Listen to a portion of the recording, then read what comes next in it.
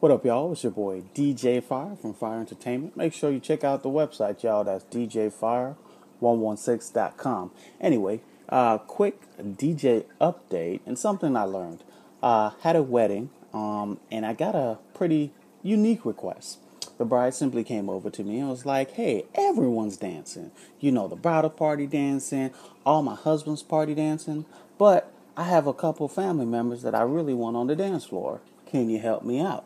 So I was like, So at this point, I go into DJ mode. So going in, start playing all the line dances, the old school, new school, pop, country, techno, trying to get these people dancing. Because as a DJ, I believe that's my job, you know? So what I decided to do was like, hey, I'm throwing out everything.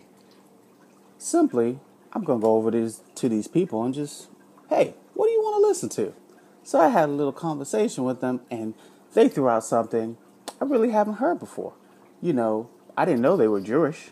That they wanted to hear Rakatan or the when you do hey hey hey hey hey and you do the kicking stuff. So I was like, all right, and I pride myself on being a very versatile DJ, clean DJ, but versatile. So I was like, hey, this place has internet. I'm gonna hook up and find a song. So I found a song, and looking for it and stuff like that. And I was also able to MC, because you DJ, but you also need to be an MC, meaning talk to people, interact with the crowd. Don't just play music and just be staring at your laptop the whole time. That's just how I do it. So I was able to get them dancing just by, going, interacting with them, talking to them on the microphone, saying some stuff towards, join the bride on the dance floor and get your party on.